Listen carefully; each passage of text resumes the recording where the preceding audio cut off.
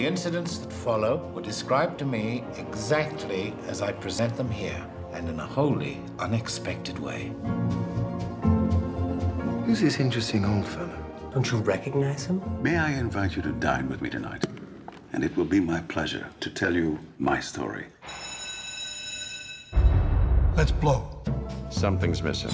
I don't know what it contains. I don't know what it represents. I don't know what it is. But there are traces and shadows of it everywhere.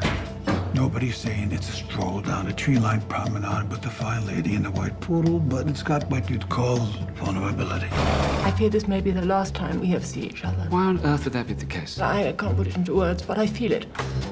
They threatened my life, and now they murdered my only family. No. Who'd they kill this time? His body was found stuffed in a sarcophagus behind a storage room at the Kunstmuseum late last night. He was short 4 fingers. Tell him Jopling says, come home.